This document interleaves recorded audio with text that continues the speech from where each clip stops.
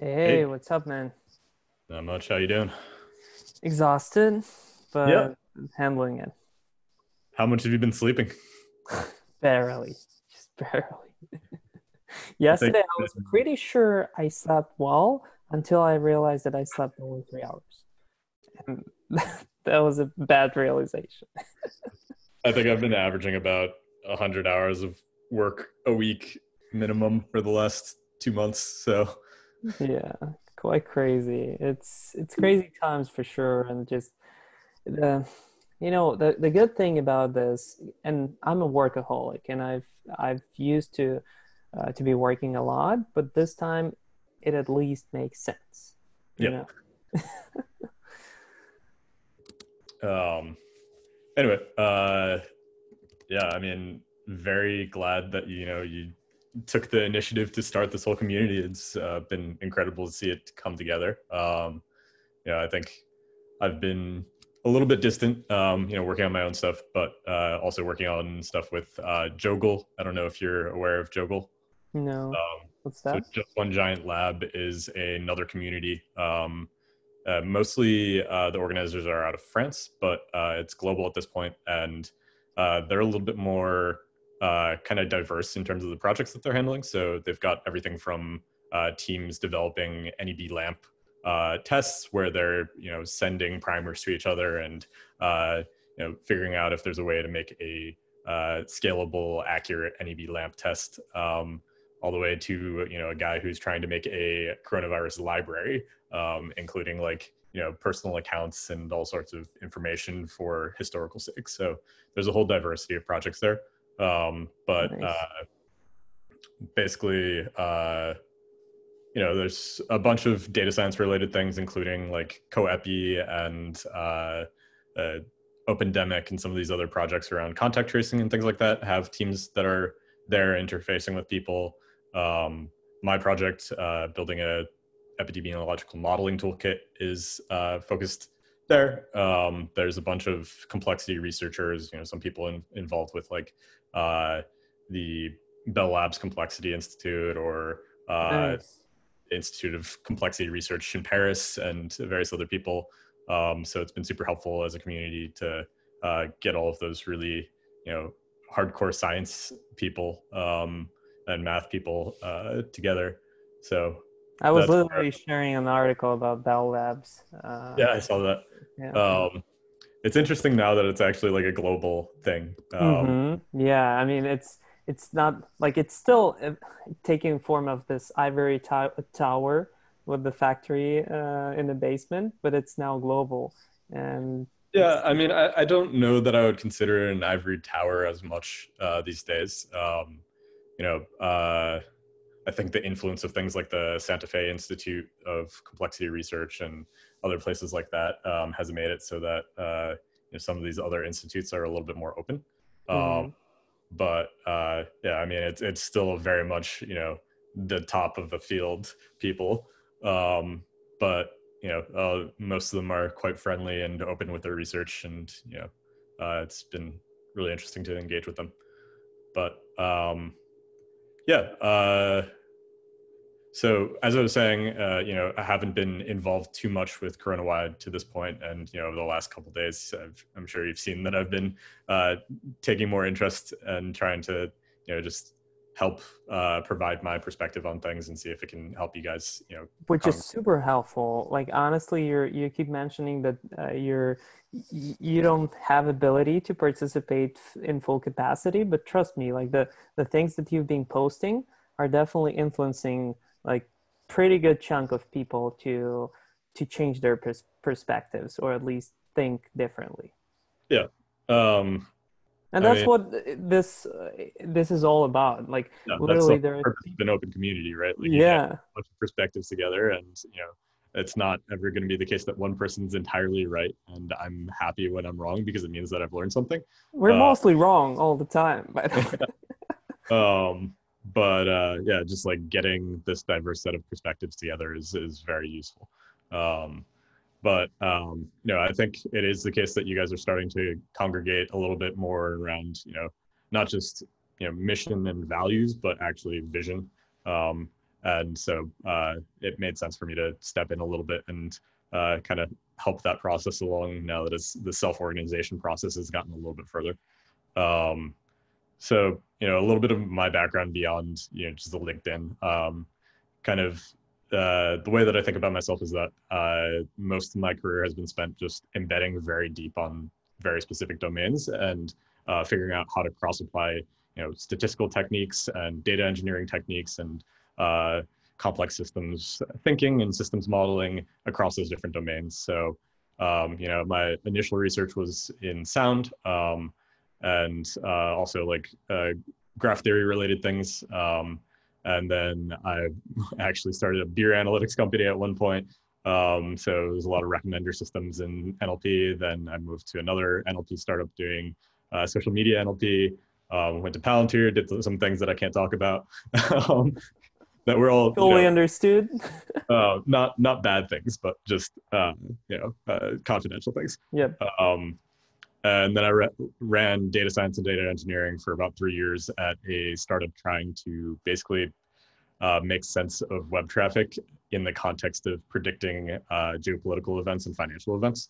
And then for the last 2 years, I've been doing a lot of consulting across a lot of different industries, from everything from developing like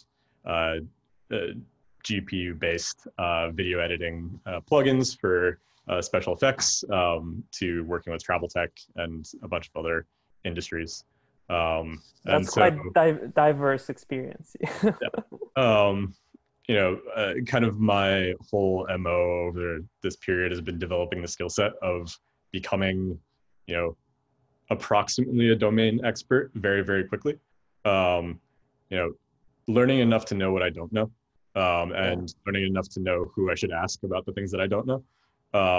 And then, understanding similarities between different domains and different techniques, and, not just getting compartmentalized into deep learning or into Bayesian statistics or into, ETL versus modern data engineering or any of these, things that are related but don't necessarily talk well meaningless together by itself. Let's call it that. So yeah, I think you expressed some interest in causal inference and causal modeling, and kind of my thought on this is that what I'm trying to drive home is that there are actually several different products that need to be built here.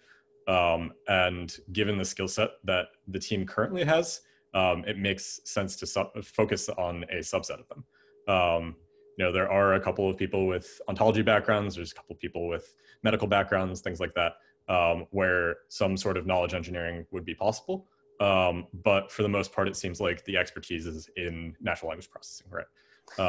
We have some like very solid people in weird domains. Like there's this guy, psycholinguist, Mark, not sure if you've interacted with him, but he has very good like this kind of mindset about the language that is not necessarily NLP, but like whenever he talks, I mostly like I listen and I'm like, I definitely need to catch up on these things. And that's a good qualifier for me to kind of understand that this person is talking about something interesting, because like if it's just something plain or like deep learning or like bird something, like I understand most of it.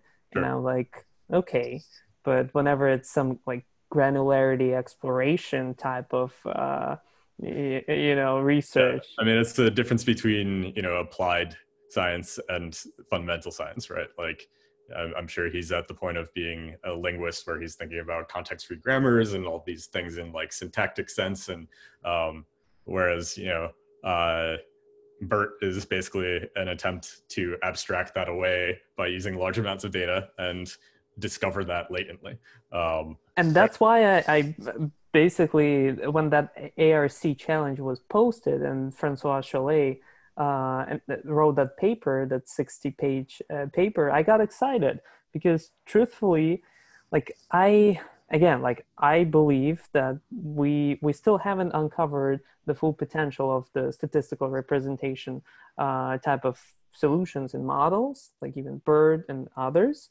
But I do believe that there is there is another layer to it, and something that is preventing us from hitting that, abstract reasoning, and basically the application of intelligence that lies beyond giant data sets. Yeah. I mean, I think that there's a whole nother jump to, general AI past, the ability to do causal reasoning or anything like that. The ability to generalize is very, very, very hard. Um, we've seen some advances in that with, some deep learning approaches and things like that, but there's a whole bunch of different, areas that we're pushing into in terms of, knowledge representation, knowledge learning, and structurally modeling, and all these different things. Where I don't know, have you kept up with Wolfram in the last 2 weeks or so? Oh, I've seen that giant graph representation or something. Yeah. I mean, he was super excited about sharing it. Truthfully, I haven't understood anything. Like, I looked at it and I was like, wow, cool.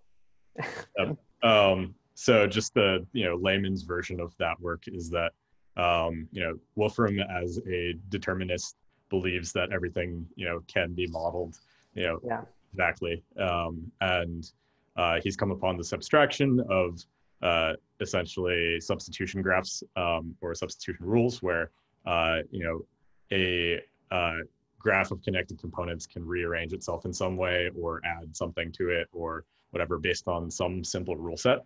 And then he applied a bunch of causal modeling techniques to show that basically every physics theory that we have so far come up with has some sort of formulation based on these like two very simple building blocks. And yeah, it's super inspiring. There's a lot of work to still be done there, but it kind of points to this direction of, maybe it is the case that a lot more things should be thinking about things in terms of causal inference. Yeah. The same thing's been happening in the other side of things of, Wolfram being the super abstract physics person, to I don't know, like Ferenc from inference.vc, who works currently at Twitter, I think, and like David Bly and these other thinkers of, who have a mix of some theoretical application based, theoretical versus application based thinking, where a lot of them have been over the last couple of years being sucked up by industrial titans like Facebook. Yeah. But they've found through that in industry, causality is actually super important, right? You want to know, if I intervene in this way, what will happen? If I had done this differently, what would have happened? And so these people who had previously been thinking about probabilistic graphical models and deep learning and kind of just things on top of Markov random fields and things like that are now thinking more in terms of directed acyclic graphs and like do calculus and all these causal things. Oh, actually, speaking of do calculus, have you read this book, The Book of Why? So I haven't read Book of Why, but I've read Judea Pearl's two other more technical Okay, because things I on. haven't read it yet, and that's on my list. I just don't have any time to read it. Yeah. But yeah, the do calculus is pretty good idea. I mean, yeah, it's exciting for sure. It needs new notation, but it's an interesting idea. Um, but yeah, so what I'm thinking with what I've seen of the skill sets in CoronaWhy, and it's not exhausted by any means. There's a lot of people that I haven't interacted with, but just based on the energy and the people who have been really working hard so far, kind of my expectation is that the first product should really be that literature review product. Yes, and let me give you a thing. Sorry for interrupting you. I'm just sometimes in the past 3 weeks, I get people faster than they try to explain themselves, and I operate on this ultra speed mode, and I try to give more context to actually like improve the speed of conversation. So I'll try to do that. So today we had a call with Watch it. epidemiologists. Oh, okay. Um, So I'll make some separate points on that, but I have the full context there. Don't worry about it. Perfect. So yeah, I mean, I watch most videos on 2x speed so that I can just get a bunch of information in. I wish 3x existed. But yeah, I already watched the call with Serge. I think that he had some really interesting points. I will say that there needs to be some work decomposing what epidemiology actually is. Yeah. So, there are a lot of different areas of epidemiology, especially when it comes to infectious disease epidemiology. I think Serge's background, from what I understand, is more in the pharmaceutical space, which is separate from And that's the perception that you get immediately, right? But he actually left epidemiology to focus more on like pharma stuff and market research stuff because he basically wasn't able to fulfill himself as a professional in epidemiology. So yes, I would say that his recent and most recent experience and biases come from that. But he has some solid background in the public health and social sciences, which also is not like he's not the best person in that space, and I recognize that, and I think he recognizes it too. Yeah. Even from his first conversation with you, I think he was talking about epidemiologists as they, because that's kind of his former life. Right? Yep. And beyond that, though, it's still the case that there is a distinction between, different types of epidemiology, right? Like you've got, the complex systems epidemiologists who think about networks and, stochastic systems and state space modeling and causal reasoning and all these things. You've got, people who are in the intersection of public health surveillance and epidemiology, where they're doing things like trying to collect data and design new studies to collect data in useful ways. You've got people who are focused specifically on transmission. You've got people who are more on the virology side and thinking about like within host dynamics. You've got this whole ecosystem, kind of the way Do you that have ontology of that somewhere? Not a very good one. I could try to put one together. I think that would be like the best thing that you could do in terms of pointing the direction and some structure that is crucially missing from the current like search engine or any other places, just because no one knows what epidemiology is and no one understands how complex that is as a subject. Yeah, I mean, the way that I would think about it is that actually wrote a little tweet storm about this the other day, but essentially, if you think about rocket science, you've got avionics, you've got fluid dynamics, you've got material science, you've got all these different subcomponents of rocket science. Epidemiology is the same thing, but it even goes further, where pharmaceutical epidemiology versus infectious disease epidemiology versus nutrition epidemiology all have their own subspecialties. And they, to some degree, speak a common language, but a lot of the time their approaches are pretty different. And so really, in terms of building a general purpose tool that can be used moving forward, it is the case that, thinking about these more like non-infectious disease use cases is probably useful. But I think for now, it would be really beneficial to focus on, because it's CoronaWhy, how can we support the people who are doing things related to infectious disease? Yeah, I mean, I'm happy to try to put together a small ontology around that, or an explainer of some sort. Yeah, just one pager, I think, would be sure. good. Okay. Go ahead. But some thoughts around some of the nuance there. Serge mentioned that a lot of these epidemiologists don't have the time to actually do the full lit review and go in and read the paper and make a decision as to whether or not this is something that they should actually be using or not. I think that's true in some cases, but there's kind of a competition between the fact that they don't have the time to do that and the fact that they do need to do that in the infectious disease space, where even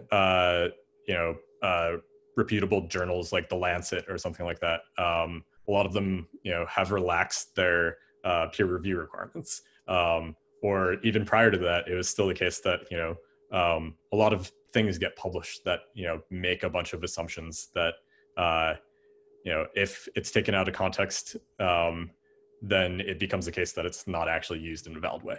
Mm-hmm. And so when it comes to infectious disease epidemiology, as much as possible, these people need to fully understand the context of the paper that provides a result. It's not just the case that, incubation time is a fixed number, right? Yeah. It's distribution, and that distribution is conditioned on, It's demographics and genetics and age and pre-existing conditions and all these things. it's the thing that I at least try to claim as between the lines stuff.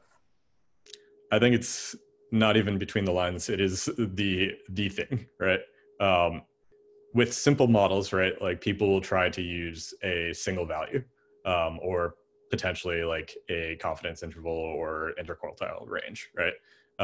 Some of the reason they do that is because the data doesn't exist, and the processes to come up with the full distribution, the empirical distribution, or condition it in the right ways or anything like that is, basically writing your own thesis, and there's no mechanisms to do that. So, I mean, like, what is the name of the project? There's a R-based project of a bunch of epidemiologists who are trying to make kind of small toolkits for like doing some of these parameter estimations based on, okay, we think that it's probably gamma distributed and we have an IQR, so let's figure out what the gamma distribution is. And some of those tools will be super useful. Maybe some future iteration of the product can bring that kind of stuff in. But really what I think is helpful for the people who are, the experts who are trying to supply that single number to the people who don't have the time, is the ability to synthesize these different estimates of a property. So, I don't know if you saw that Kaggle, like the one that Kaggle came out with of Findings, the contributions page. No, or yeah, the Kaggle community contributions page from Kaggle, where incubation period had like 35 different values, right? Yeah. And a lot of those don't even overlap in terms of confidence interval. If we could build a tool that qualifies those and says, all right, like this is more recent information, or this sample size is larger here, or this specifically has to do with 65-year-olds and over, or this is outdated, this is like not even humans and things like that. Then it becomes the case that it becomes much easier for these people who are trying to come up with, okay, like there are people who are just plugging this into a model as like a single number or 3 values. What number should they have? Those people still need to go in and actually do the full lit review of understanding, okay, what are the potential flaws with this study? How does it relate to the rest of the body of work? Maybe it's the case that this is conducted in a country that's using a test that has less precision than the rest of the population. So they need to make all these sorts of caveats and understand, like, okay, how do we synthesize this in some reasonable way? And that is a separate task in my mind, and is really kind of more of what my project is trying to do. So the idea with my project is that someone who's interested in contributing to this process of coming up with better estimates or better distributions for these things would submit a paper, pull in, here's the values that they came up with, and then an automated system on top of that would be like, all right, like if we say that's the value, then these other 15 studies that are currently in our knowledge graph, no longer line up with reality in some way. Give this kind of causal chain of like, all right, like this interacts with this other variable in some way, so that can't be the reality. Or this value of the specific parameter conflicts directly with this other study. Therefore, we need to have someone go in and resolve that as an expert and say, oh, this study is actually more correct, or here's the problem with this study and how we should counterweight it for bias. Yeah, and I mean the point that you're bringing up is really powerful, and the fact that many, ML or AI researchers often miss out is the fact that data by itself doesn't really mean anything, and the information happens to hold knowledge only to specific observer, and not to get too crazy in like quantum mechanics and all of that stuff. But what we're really dealing is we can build all kinds of relationship graphs or anything like that, but it's really up to the human in the loop to define the information and knowledge, and whatever we can do to simplify that process, like we should. So I'm 100% aligned on that. Let's think how to make it easier to understand to our community, because the stuff that you're talking about is insanely complex. Yeah, I mean, that's kind of been my experience with life in general. I feel you, man. It is the case that I do have some experience communicating these things in simpler ways. One of my projects, for example, was taking humans' understanding of constraints, like this can't be next to this other thing, or these things have to be this far away, and translating that into something that an optimization procedure could directly maintain as constraint. So, I think, if it is the case that the level of technicality that I'm using is, a little too high, I can definitely try to simplify things a little bit and structure it a little bit more. And just honest feedback. Again, we're all like radically transparent and radically honest here. Like, it is too high, and people that are looking at your messages, they are maybe there are a couple of people that understand what you're talking about. Some people understand but are lost in terms of like, okay, so what's next? And there is a biggest, probably 80% of people that read through it and don't understand anything. Fair enough.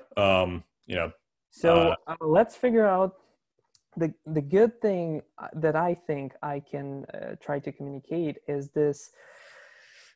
Basically the feedback that you just gave on the epidemiologist, the call is the fact that we should start with that literature review stuff for a number of reasons. And we can explain those, but also explaining this example of Kaggle contributions page and why it doesn't make any sense, and how to actually produce something meaningful for people in need of it, and bring up the human in the loop thing.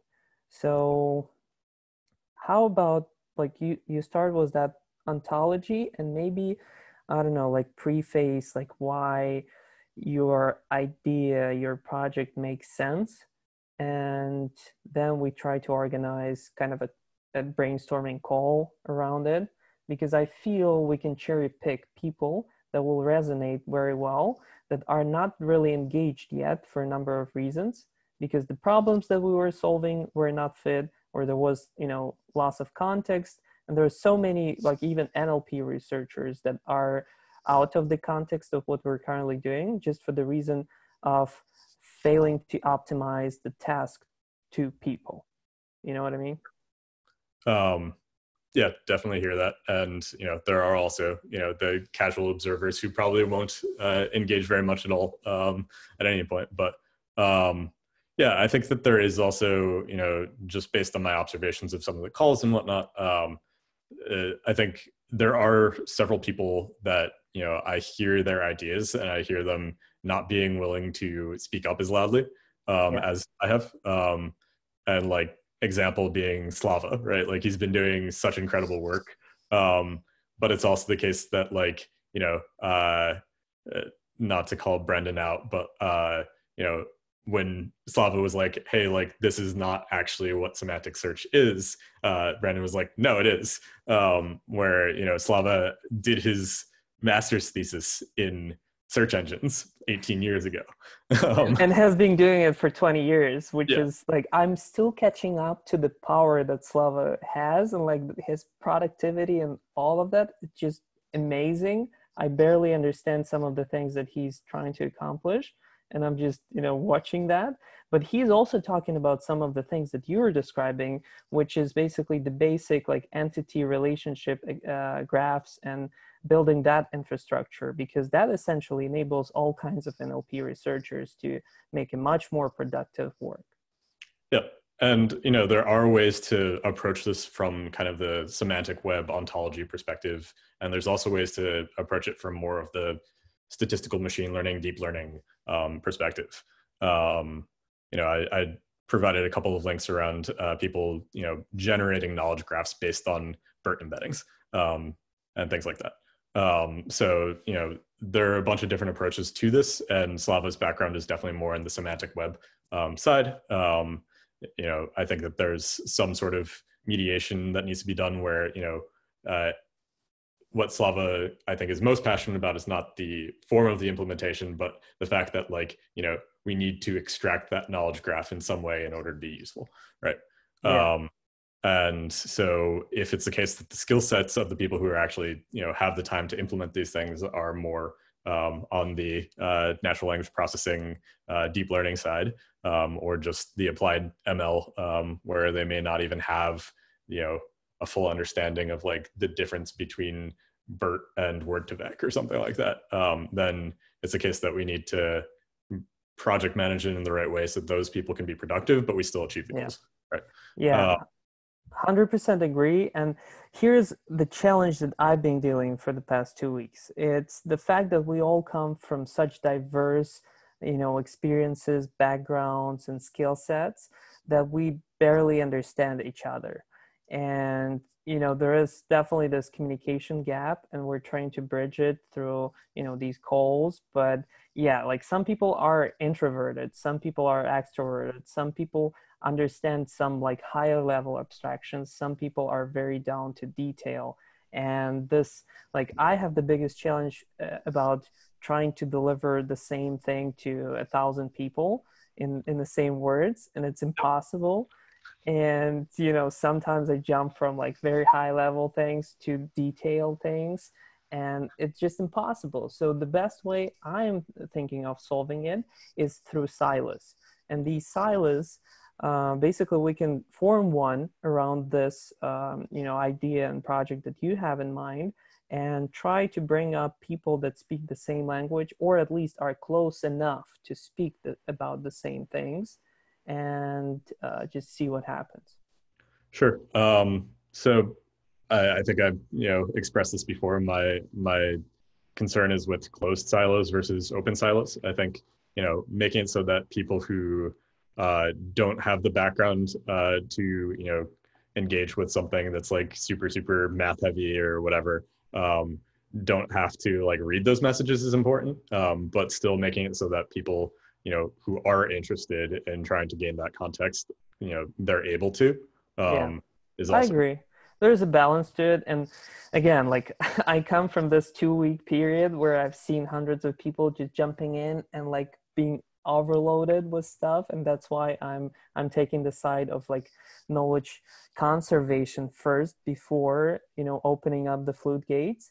But I do agree. We can actually, because it depends on the types of silos, the current search engine silo is actually like, I think it's a good idea that it's private because of the timing, because most of the people that were exhausted after this first submission, like they just needed time not to see all this craziness. Yeah. And that was beneficial. But if we try to formalize something a little bit more structured, and for the Monday to open up the floodgates, let's do a public channel on that. Sure. And another thing that I'll say is that, my belief is that it's actually the case that, this kind of search engine knowledge graph, whatever you want to call it, thing that was Discovery engine. Yeah. is really something that everybody can actually contribute to.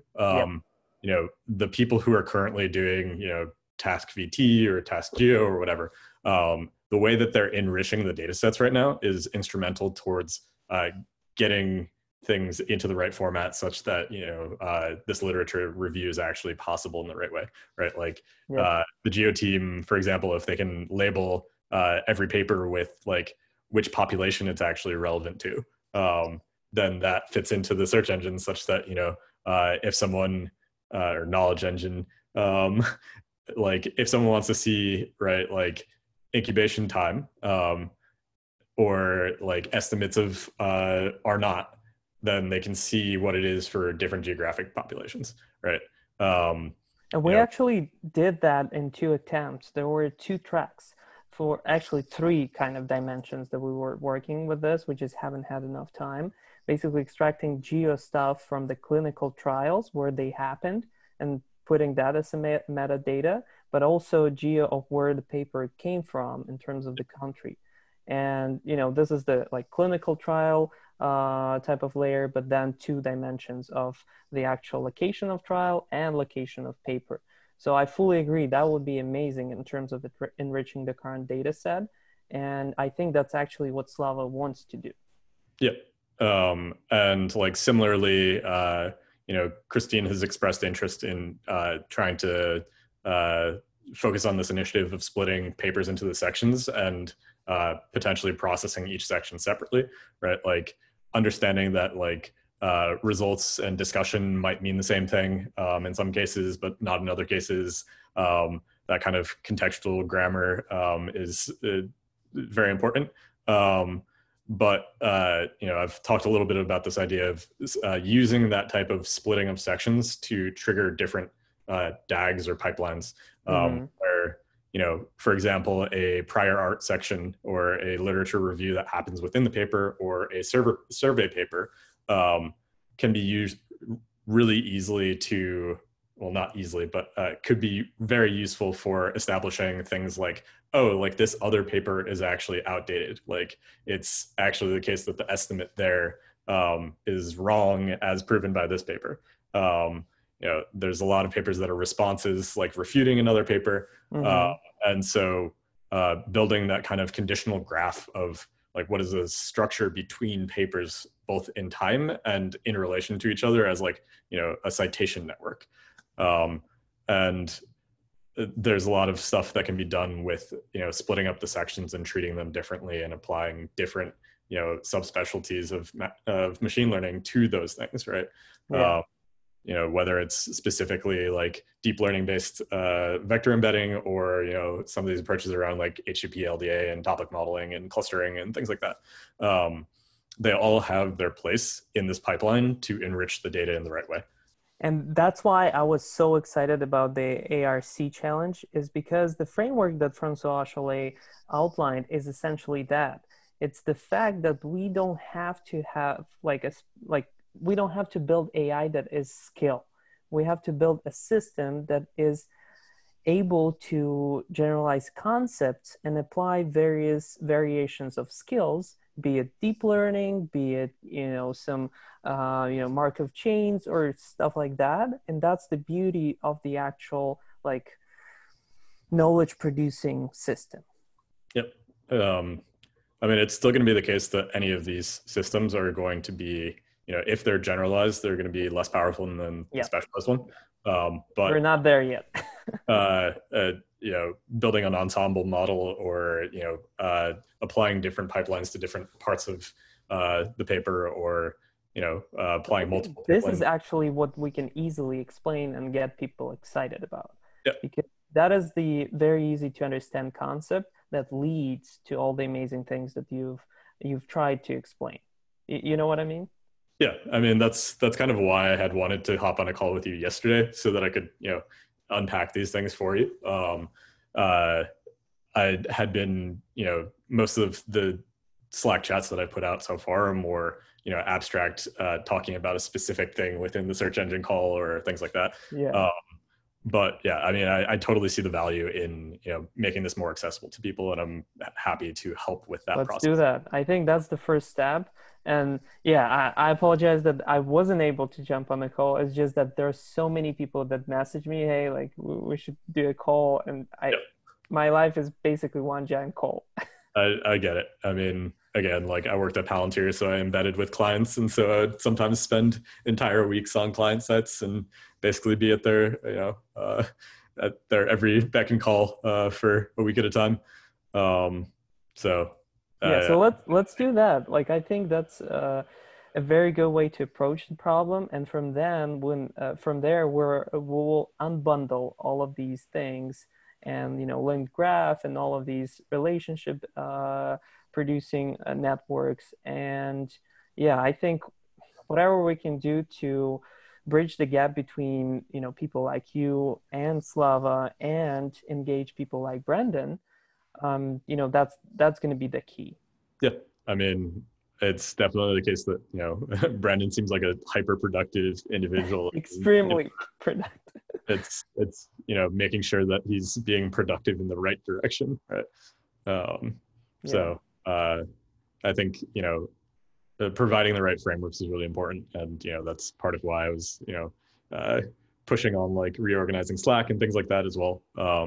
But yeah, again, like there are so many talented people here. I wish that I had even a tenth as many people working on my project. But Well, now you have it. That's it. it's the stuff that I'm working on is very much the causal inference, variational Bayes, like knowledge management, and various other like graph structures and things like that. So I'm hoping that some people get interested in that and can help contribute as these efforts start to become synergistic. Yeah. But yeah, I mean, I think there's been a iteration process within CoronaWhy. It's kind of been like watching a lean startup like kind of pivot every 2 days of Every like day. yeah. I mean, um, definitely sub pivots within the groups of every day. Yeah, we're joking that we're building an airplane while flying in it. Yeah, I mean, again, I think that epidemiology is actually more complicated than rocket science. So uh, that's oversimplifying things. Yeah. Um, but That helps. That helps, communicate it a little bit better on a scale. yeah, um, yeah. I think beyond that, there's definitely a lot more spec work in my mind that needs to be done. I think that the organization thus far has kind of over optimized for getting things done quickly Hmm. before thinking, and a lot of that has to do with the Kaggle deadline, right? Yeah. Um, and I'm not saying that we have a ton of time before the next deadline, um, but it's also the case that I think a lot of people have started to internalize that this is something that could be extremely useful outside of the context of Kaggle, and so use the deadline as a way to keep people motivated, but don't feel beholden to that deadline as much, and make sure that you're doing the right things as opposed to just doing things. I think having spent a lot of time at startups, I've seen so many startups like work really really hard and build something really incredible from the technical perspective, but not recognize Useful. how this fits Yeah. into a larger ecosystem. Yeah, I come from startup world too, so the last 6 years of my life was making sure that startups build the right thing. And yeah, because I come from I co-founded the venture studio here in LA, and I basically wrangle entrepreneurs for a living. I call Yep. it that. And we produce 8, 10 startups per year, or produced. I'm not sure what's going to happen to early stage startup ecosystem now, but that's basically my main job, and I think that's why the CoronaWhy exists now, because I was able to operate in this extreme uncertainty and tried to bridge this structure together to engage people. And yeah, like that's definitely something that I see more and more people willing to commit to, and we just need to properly frame it around useful things. Yep. um, I think that kind of brings up another point around kind of humility. Um, something that as I've like tried to bring this up with some other people who are, incredibly skilled, they end up watching some of the daily calls and things like that. Um, I've definitely heard and felt myself that, some of the kind of excitement around, building something incredible has bled into the point where,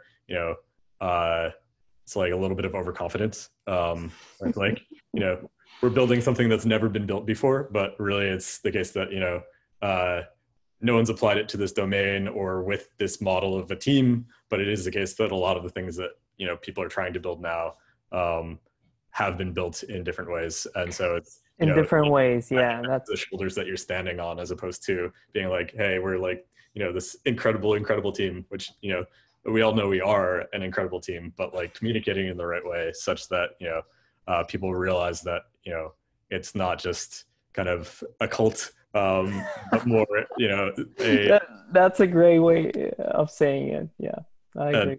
I think even you'd mentioned Ray Dalio in the stand-up call, and like it's kind of the same way that people think about Bridgewater, right? Like you've got the people who are Bridgewater believers and are like, oh yeah, like they're doing incredible things, and then you've got the people who are like, it's a cult. So I think having humility, in the way that Slava has humility, right? Like he's expert. And that's the balance. That's the organic balance that I envision being, a self-emergent, right? There is me that keeps hyping up people, but then there is Slava that is like, that's simple. Like that's already existing. Like I can do it, things like that. Just being humble, being very blunt. And by the way, that psycholinguist Mark guy is kind of the bad cop and very like upfront and blunt about these things. Unfortunately, he has his PhD coming up, so he's not dedicating as much time as I would love him to do. But he's kind of the person that also bringing the balance. And there are a couple of these like extremely healthy, pessimistic people, Yep. I mean, my second role in my life is really being the pragmatist or pessimist. Telling people no, that's not reasonable, or no, like we should be doing it. Right. But I think, as much as possible for you, I think that it would be useful as a leader to, try to incorporate some of these other perspectives into how you communicate. I agree. I think, especially in terms of getting epidemiologists to actually interact with the team right now, being very grounded and being like, hey, we know that we're not going to be able to like solve all of your problems. We think that we have something that would be able to help you. Can we talk about this, and get feedback as to whether this is exactly what you need, or if we need to design things a little bit differently. We're not epidemiologists. We're not subject matter experts, and we understand why that means that we can't do X, Y, and Z. But we do have this type of expertise, and we think that means that we can help support you in this way, right? Let me ask you, do you have a network of epidemiologists that you consider that cluster of, people that we can help the most? Yeah, I mean, the problem is that most of those people are the exceptionally busy ones. Like pretty much every epidemiologist right now who's like a card-carrying epidemiologist is, either employed by a government or scrambling to, put out some sort of study, or, is involved with coordinating clinical trials, or maybe they're, like Mark Lipsitch or someone like that who's, trying to make sure that the communication about the epidemic and pandemic is actually, healthy in terms of how the public perceives it, because, it's this constant struggle of combating misinformation and disinformation from all sorts of different conspiracy theorists and all kinds of stuff. I mean, it's not even that. I think, in my view, a lot of the most harmful things are actually, people who do have an epidemiology background, but are not putting that careful level of scrutiny into a given paper. And they're like, oh, like this means that like it's likely that, there are 10 times more asymptomatic people than we previously thought, right? Especially considering the, are you familiar with the concept of ergodicity? Yeah. I mean, it's like, this is a completely non-ergodic system, right? Like it's non-stationary. It's like you've got noise priors that are completely changing in time. Any intervention that the government makes is going to change the distribution. There's also self-organization that changes distribution because people are afraid, right? Like, people are actually conscious, unlike, most bacteria, like, or things on that scale, right? There's decision making.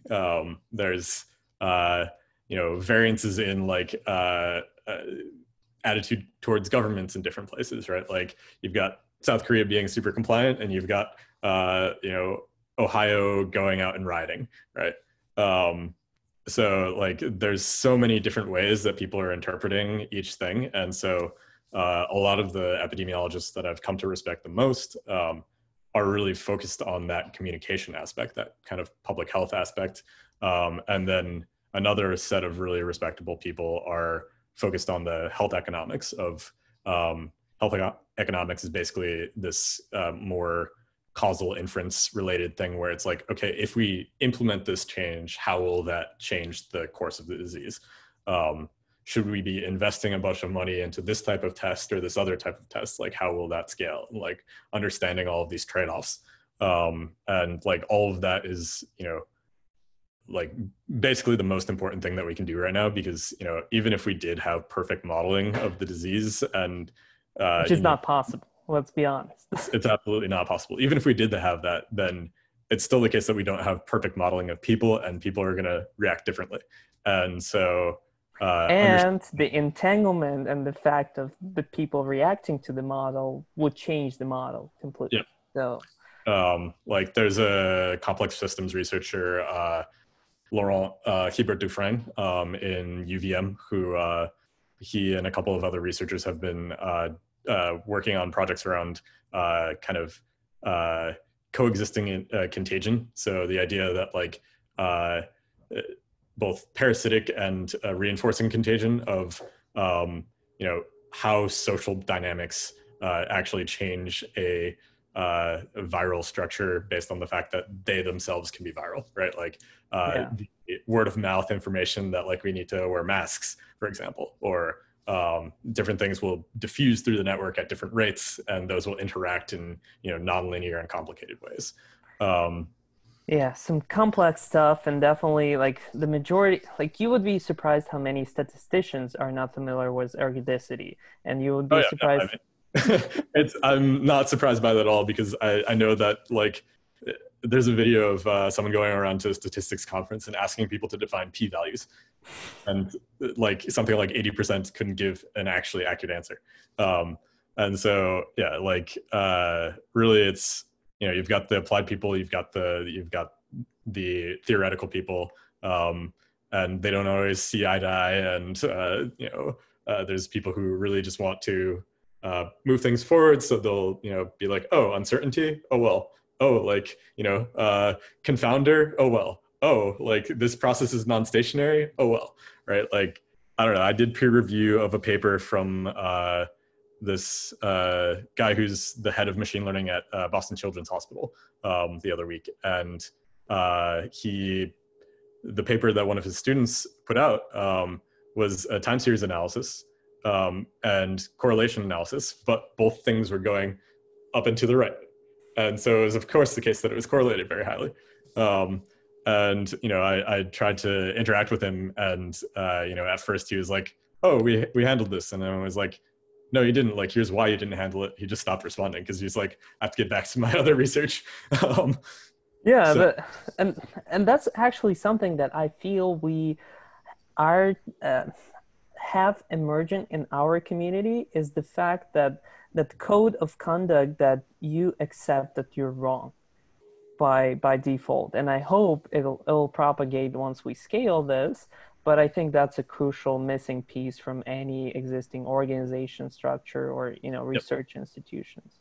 I mean, for what it's worth, I don't know if it's still one of the internal values, but Palantir had as an internal value strong convictions held weekly. So the idea that you believe something very strong so as to motivate yourself to try to figure it out, but then as soon as you find out that you're wrong, you move on, right? Yep. And yeah, I think that kind of belief is really powerful towards any of these kind of open science initiatives, where you've got more diversity of perspective and background than a lot of these academic institutions will. And more chances to be wrong. you Yeah, know? yeah, you won't have the same level of expertise. Like, it's not the case that any of us have been, reading the literature in, the MERS and SARS-1 like related stuff since it's been happening, and understand like how that understanding has changed over time. But we do have, other sorts of domain expertise, and understanding how that fits in can be, extremely useful. Yeah, I agree. Well, great stuff. Like I came to this call with way less expectation of having a sync, to be honest. But I feel 80% synced, and that's because like we've discussed so many complex things that I can't claim that I understand all of them. Like I barely understand stuff that you're talking about, but I feel that we have some alignment. So to summarize, I'll post the recording of this call. I'll try to formulate how do we call this channel? What's Um, like, what channel? Like, you mean a Slack channel? Yeah, the Slack channel, just to streamline communication, because I do not want to keep it in the search engine one. Like it's definitely separate. I do want to centralize it around this ensemble type of approach. And I mean, org structure.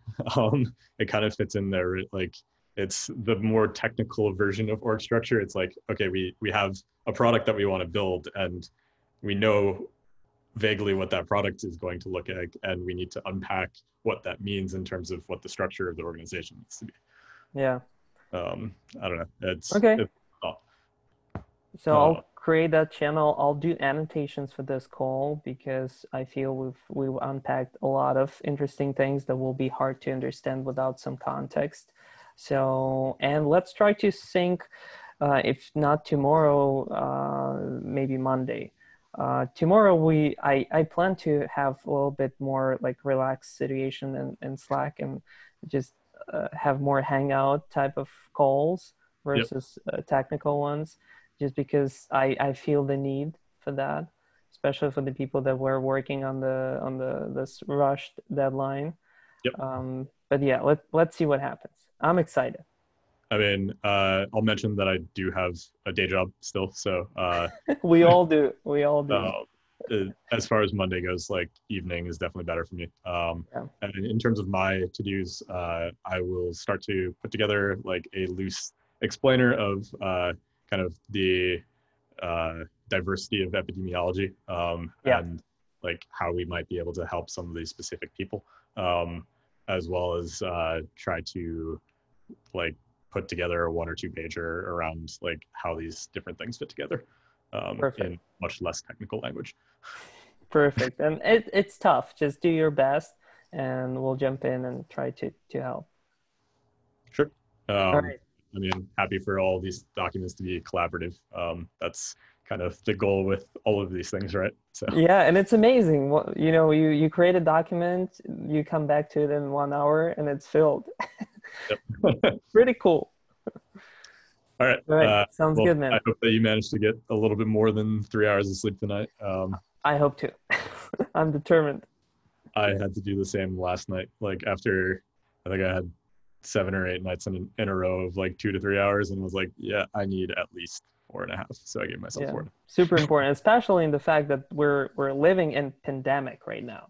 Like that's real. So we have to take care of our health. That's for I sure. have not left my apartment building, other than, going to my backyard for 33 days now. So Oh wow. Yeah. things are very intense in Brooklyn. Yeah. All right, man. Thank you so much for spending time on this. And yeah, I'm excited. Let's see what happens next.